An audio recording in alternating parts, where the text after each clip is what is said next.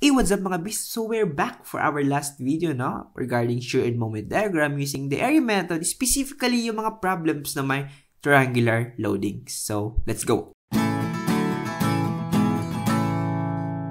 Ayan, so ganito po yung tsura ng ating problem. So, meron tayo dito concentrated moment and then uniformly varying load with a magnitude of 30 kN meter. Tapos, meron din tayong UDL na may 12 kN meter. Tapos, along this point D, may tumutulak sa kanya pataas na 25 kN and it is supported by a fixed support. Ibig sabihin, kapag fixed support yan, ang reactions niyan would be a vertical reaction, no? And also a moment reaction. Okay, so meron din siyang axial reaction actually, yung horizontal, pero hindi na natin yan i-consider since hindi naman natin kailangan. We are only doing the moment and the shear diagram. Alright, so let's get started.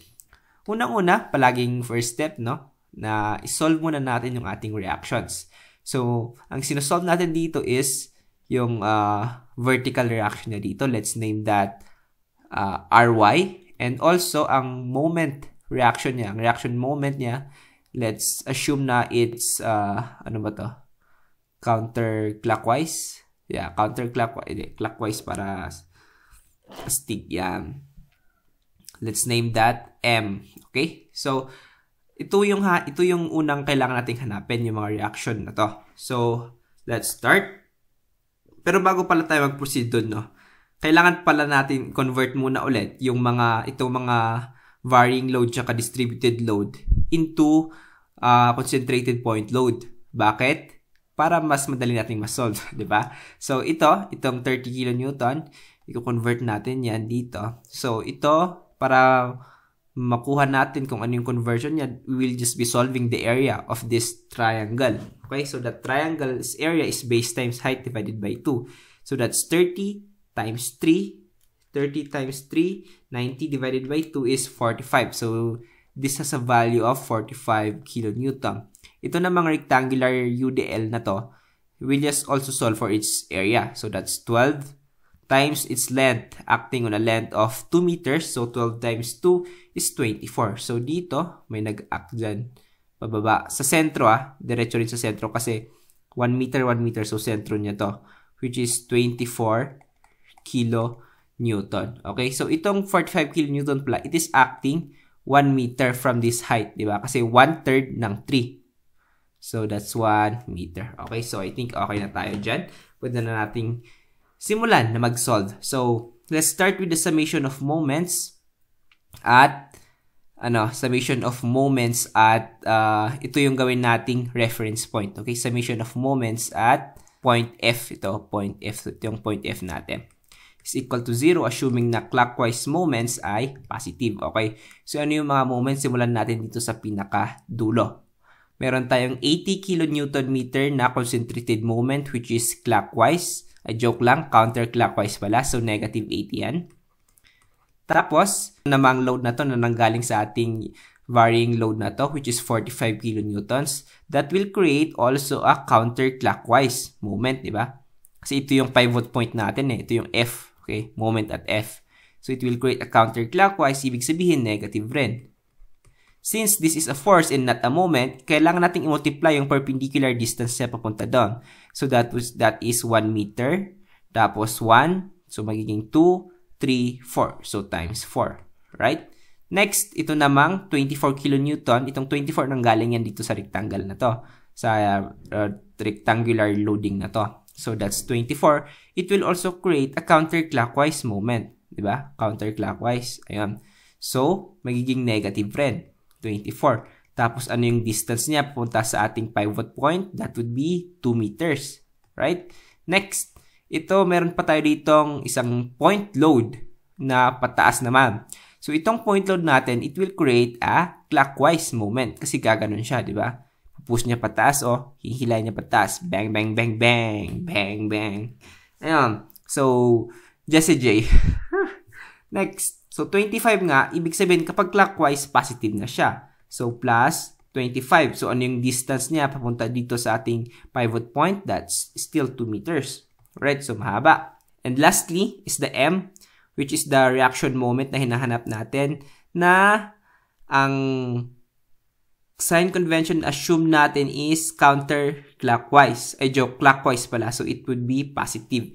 So, plus m is equal to 0. Tama. Clockwise, so positive.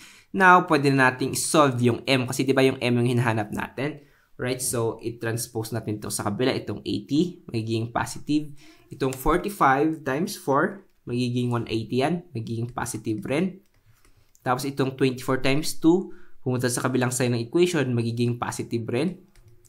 24 times 2 is 48. Itong 25 times 2, which is 50, pupunta sa kabila, magiging negative.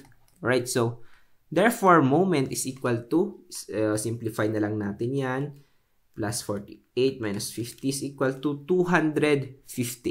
Okay? So, 258 ang unit natin since this is a moment, kilonewton meter. Right? So, this moment here has a value of 258 kilonewton meter. Okay? So, next naman na solve natin is yung value nitong ating reaction at y. So, pwede na nating, para mas mabilis, gamit na lang tayo ng summation of forces along the y direction is equal to 0.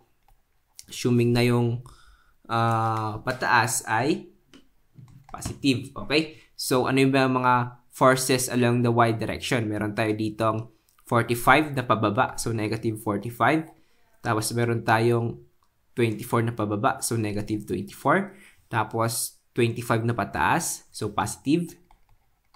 Meron din tayong ry na pataas. So, plus ry is equal to 0. Ry is therefore equal to, lagay lang natin sa kabila, magiging 25, negative 25, plus 24, plus 45. Therefore, ang sagot niyan is, ito magiging negative 1, so 44. Ry natin would be equal to 44 kilonewtons. Okay? So, yun yung value ng ating reaction at y. By the way pala guys, no, since positive yung mga sagot natin, ibig sabihin tama yung mga inassume natin na direction nila. So, tama na ito is clockwise, tama na ito is pataas. Pag nag-negative yan, baliktarin nyo lang yun. Ibig sabihin lang nun, mali lang yung inassume nyo. Right? So, let's go. Erase ko lang to. Yan. Erase. Okay, let's G.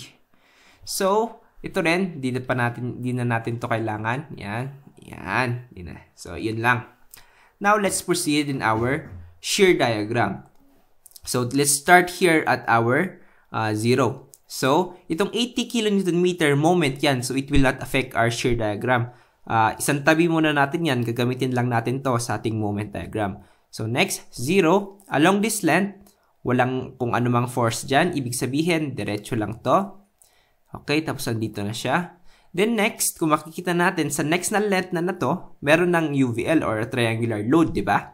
So, kukunin natin yung area nito. Alright? So, area of a triangle is equal to base times height divided by 2. And the base is 3 times 30. Yan. Height niya is 30 divided by 2. So, this just will be equal to 45. Okay? So, unit is kilonewton. So, itong 45 will be negative. Bakit? Kasi pababa yung direction, oh, di ba? Kaya ito, kung ilalagay ko lang dito, it looks like pa ganon. Kasi pababa eh, okay? Habang nag-move forward ka, mas lumalaki yung magnitude ng shearing force na nagtutulak sa kanya, pababa. Therefore, this will be negative. So, from 0, magsusubtract tayo ng negative. So, 0, kasi nanggaling tayo dito eh. 0 minus 45 will be equal to negative 45. So, let's say nandito yan. Negative 45. Okay. So, next, how will we connect these two lines? It will be connected by a curve. And how will our curve look like? It will look like that. So, paano ko na-conclude na ganun? Tignan lang natin itong ating loading diagram. It looks like that, no? And it is a negative slope. Nasa negative area siya sa baba ng reference ng beam natin. Therefore, kung makikita nyo dito, saan ba yung medyo katulad niya? So, pag ganun dapat, so it's either ito or ito, di ba? Pero, nasa negative. So, pili natin yung nasa negative.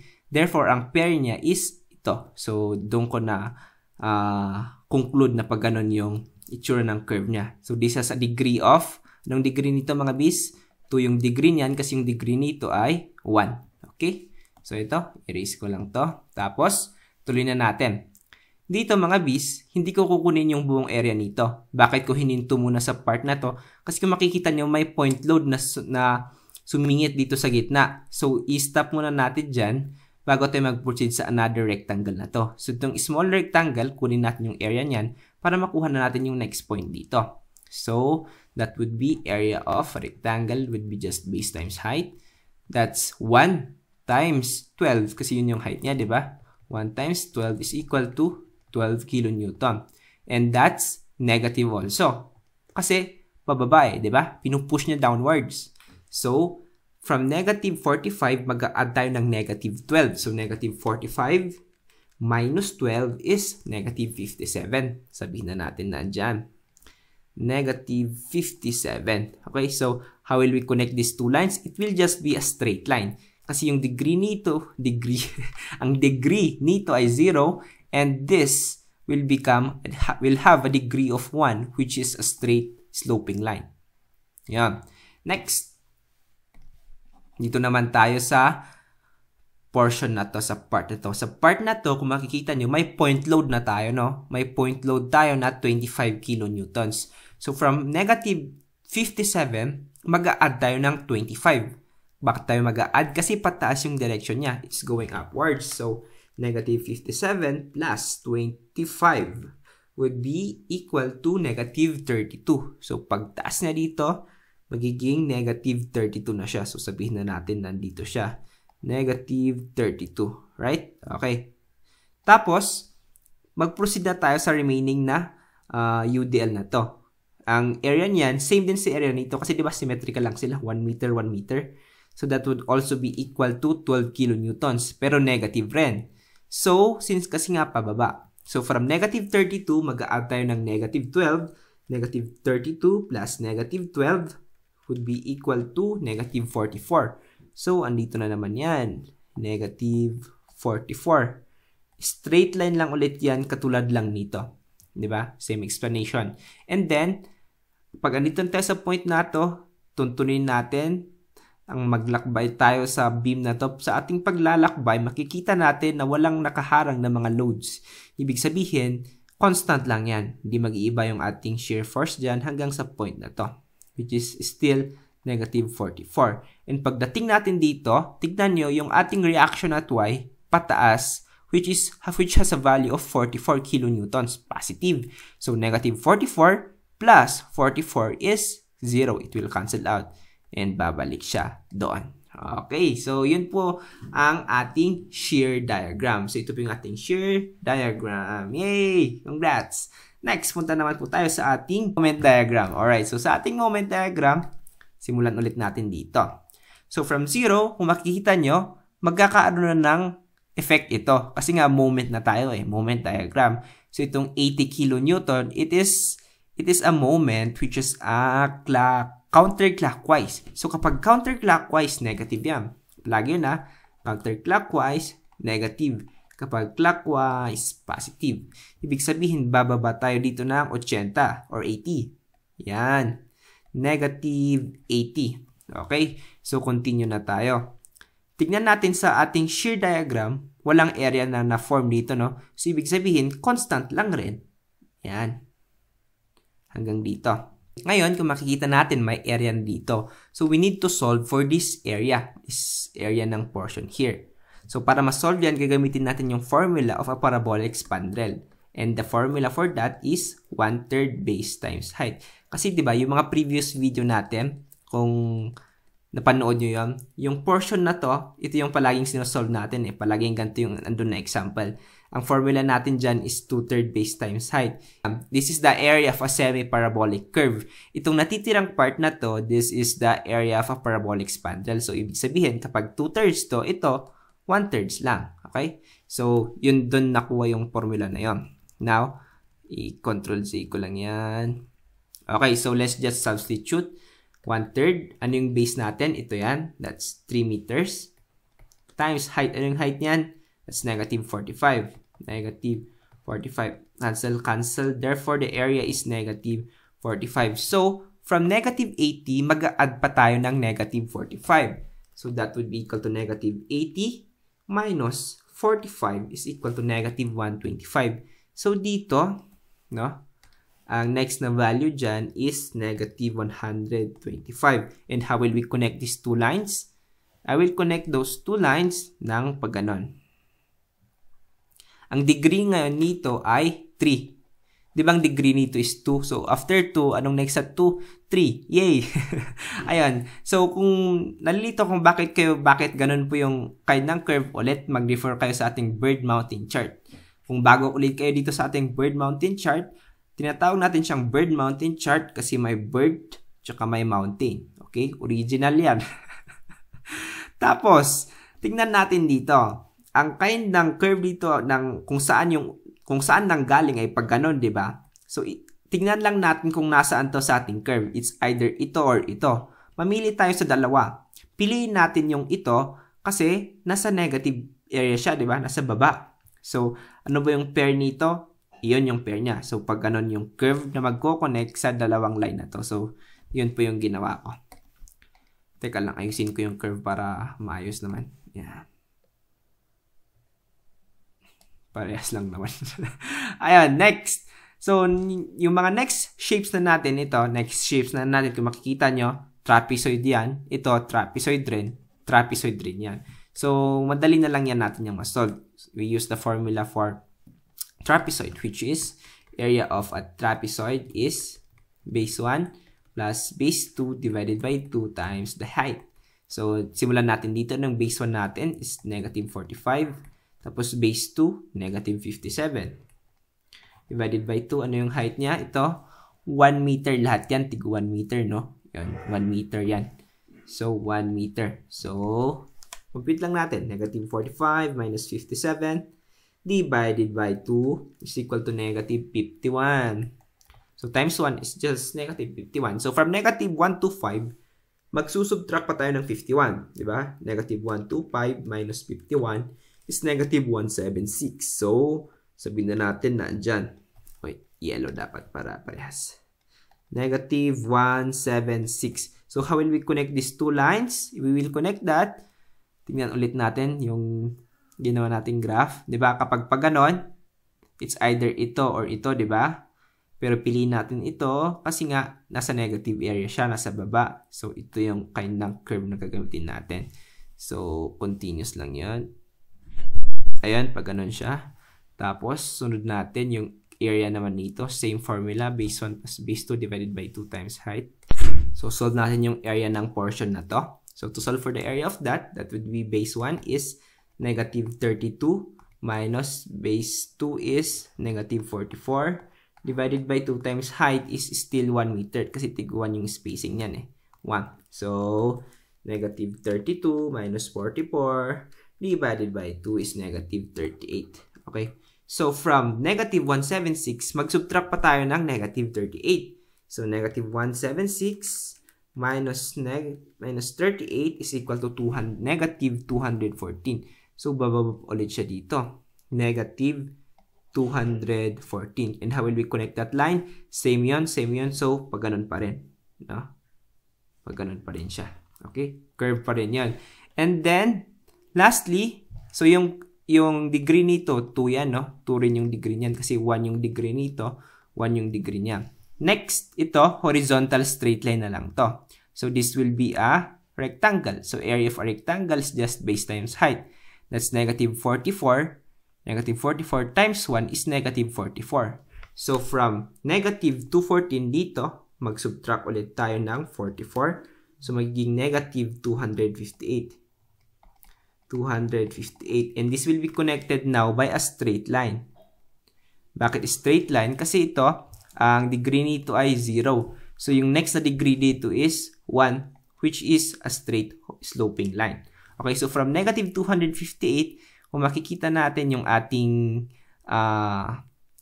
FBD or the free body diagram, meron tayong reaction moment which is clockwise, di ba? And pag sabi natin kapag clockwise, positive yan, which is a value of 258. So from negative 258, aakyat tayo ng 258, ibig sabihin, magka-cancel out, babalik ulit siya sa 0. Okay? So, babalik siya sa 0. Diba? Ikaw, binalikan ka ba? Ha! Yon. So, ayun. Walang personalan. Mat lang. So, balik na tayo sa 0. Okay? So, ito po yung ating shear diagram and ating moment diagram. So, ayun mga dis. Bale, in conclusion, ano yung conclusion natin? Ang ating maximum shear ay 57 kilonewtons and ang ating maximum moment ay 258 kilonewton meter. So, yan. I hope may natutunan po kayo kung may clarification or kung may mali man akong mga pinagsasabi dito, no? Kindly comment down below para naman makapag-usap tayo kahit minsan. So, please like, share, and subscribe. Muli, ako po yung bubuyog na nagpapalala sa inyong maglakbay, mag-enjoy, maglaro, manaliksik, maging matinik. Chubby out.